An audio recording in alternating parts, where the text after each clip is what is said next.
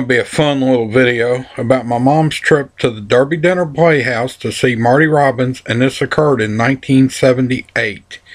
As those of you who were around in 1978 know, Marty Robbins was a pretty big name country singer. Actually crossed over from pop to country, but that's not the point. We're in the Louisville area. The Derby Dinner Playhouse is in Clarksville, Indiana. 1978 was one of the two worst winters we've ever had on record.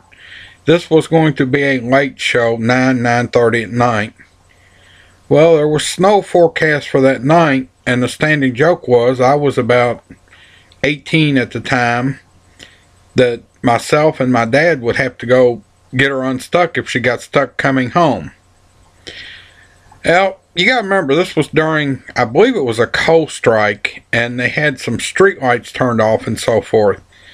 And now my mom was driving at the time a 1963 Chevy, and I'm going to try to show a picture of it. This is the only picture I have, and I don't know how well it's going to show up. It's not too bad there, but it's 63 Impala, 327, two-door automatic.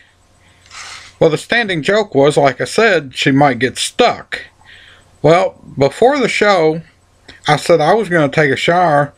That way, if my mom did get stuck, I'd be available to go with my dad, who had a year-old truck at the time. And before you say, well, your dad had a new truck and your mom's driving the 15-year-old car, she got her new car the next year. And it was her idea for my dad to get the new truck. In fact, she arranged the financing through her credit union. She was all for it, so... But as I got ready to take a shower, I just went in the bathroom, got my clothes off, and I heard the phone ring. So I opened the door. My dad answered. I opened the door a little bit. I said, "Do we need to go up there already?" "Yep. Get your clothes on." Now, if you're familiar with the Derby Dinner Playhouse in Clarksville, they have a heliport with the lights out. And if you were old enough to remember driving a 63 Chevy, or probably any 60s or even 70 model cars, headlights compared to today, you know today's headlights are a lot better. Well, trying to find a place to park, and having never been to Derby Dinner, which is a little ways down from the Marriott Hotel, it was Marriott at the time, it's Holiday Inn now, tried to go for the heliport, which has grass between the parking lot and the heliport, and got stuck. So we get in the truck, myself and my dad.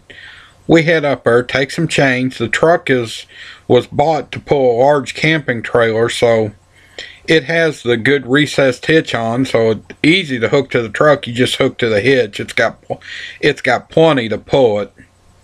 Pull a 63 Chevy, and this is what scared me. My dad tells me, "Get in the car, you're going to have to start up and give me some help, but don't hit the back of the truck." And here's this almost new truck. But we got it out, and my mom went to Derby Dinner.